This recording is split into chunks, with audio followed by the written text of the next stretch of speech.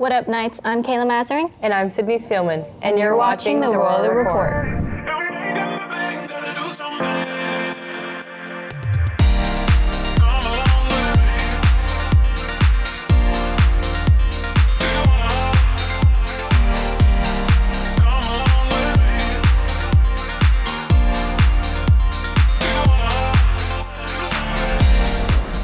Let's get right into the news. Coming up, we have KT Sports Vlogs. Wait, what? I thought sports were canceled. Well, it's complicated.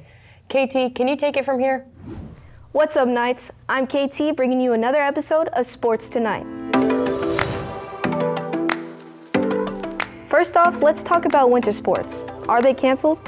After last week's cancellation and parents and students a little outraged, the Arizona Interscholastic Association called an emergency meeting. On Tuesday, they live-streamed the executive board meeting. They ruled 5-4 in favor of allowing sports to continue, so we're back on. They also established that only 2 parents or guardians will be allowed to attend a game per athlete.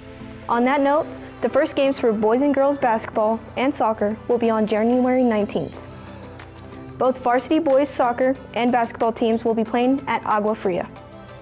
Varsity girls soccer and basketball teams will be playing at home starting at 6 for girls soccer and 7 for basketball. Let's start this year off right. Thanks for tuning in on an episode for Sports Tonight. I'm Katie Thomas, and remember to keep grinding and fly right.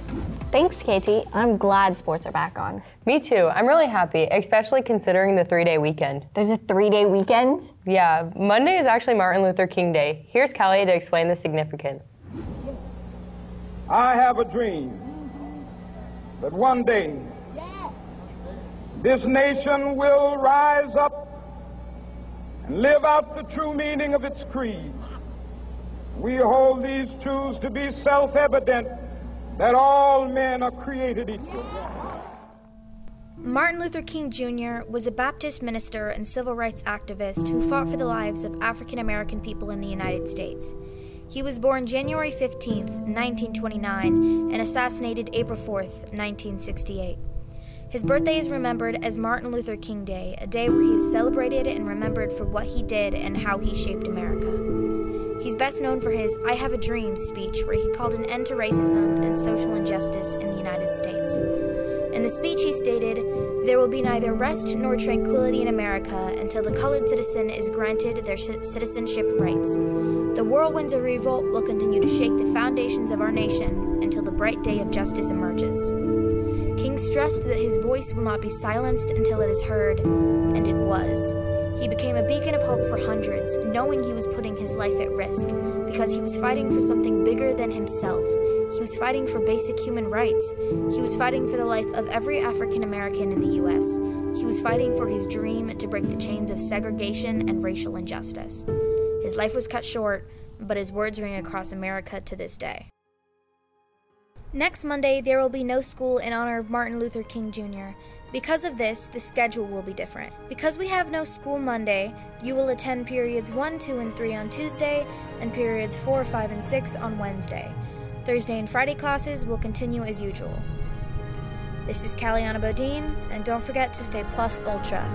Thank you, Callie. You know what? He was a pretty cool dude. Cool might be a little bit of an understatement, but you've got the spirit. Hey, is it just me or is it kind of cold in here? I don't know. I feel pretty hot. That was a dumb joke, Kayla. I tried my best. Hey, I thought those school sweatshirts weren't allowed. What do you mean?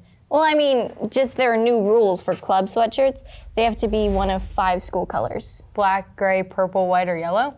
Yep, and if you do have the Knight logo, it needs to be right here. Well, that's all I have for you today, Knights. I'm Sid. I'm Kayla, and that's the T. Remember, Knights, you are loved. Bye-bye.